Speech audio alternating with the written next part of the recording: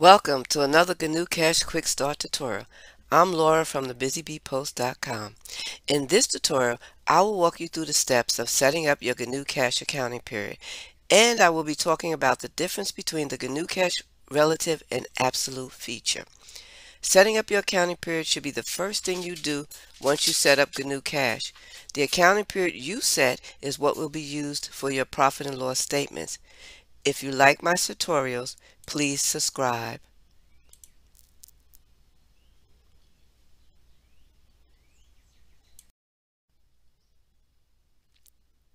Before you begin using GnuCash, it's a good idea to set your accounting period. Even before you begin a new business, you are required by the IRS to select your accounting period for reporting profit and loss. For IRS purposes, a tax year is an annual specified period of time for keeping your business records and reporting income and expenses. Two methods used for an accounting period and approved by the IRS are a calendar year, 12 consecutive months beginning January 1 and ending December 31st, or a fiscal year, which does not start on January 1 and necessarily end on December 31st.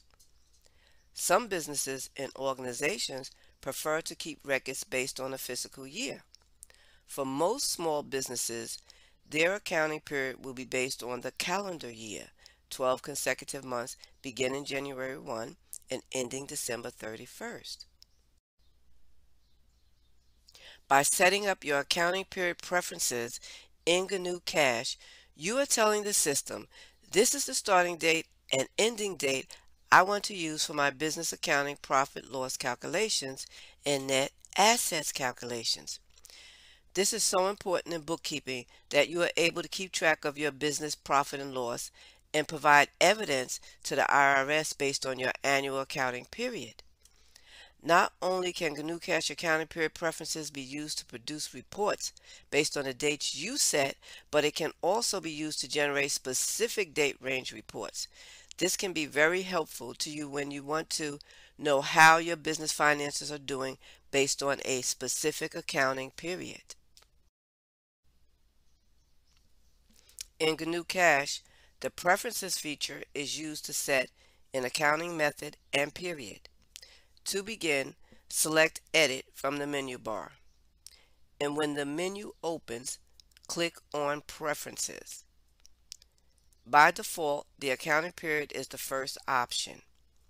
You have two choices here, relative and absolute. Choose relative if your business uses the calendar year accounting period, 12 consecutive months beginning January 1 and ending on December 31st. Select absolute if your business uses the fiscal year accounting period. Both relative and absolute uses the dates you specify as the starting date and ending date for profit loss calculations and net assets calculations. The only thing you would do differently if your business uses the fiscal year accounting period is select absolute instead of relative and set the start and ending options and dates specific to your business accounting period.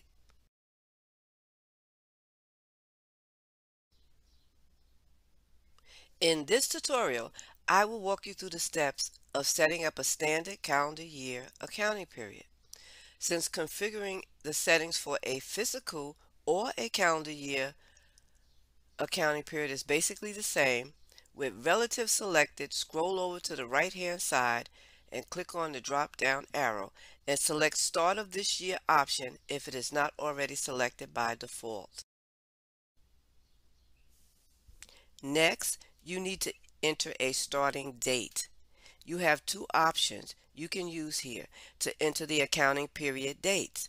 You can click on the drop down arrow, and when the calendar appears, you can use the arrows at the top of the calendar to scroll through and select the month and year and click on the day on the calendar.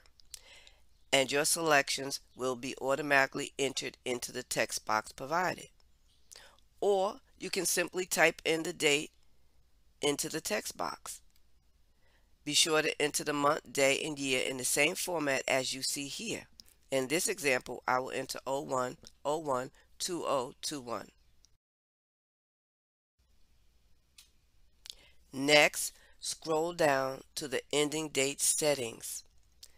Select the same accounting method you selected for the start date, if it is not already selected by default, which in my case, relative is selected. Next, select the end of this year option and enter the accounting period ending date. I will enter December 31st of the current year. Once you're finished, you can use the X at the top of the window to close it out, or you can scroll down to the bottom of the window and click on the Close tab to close out the window.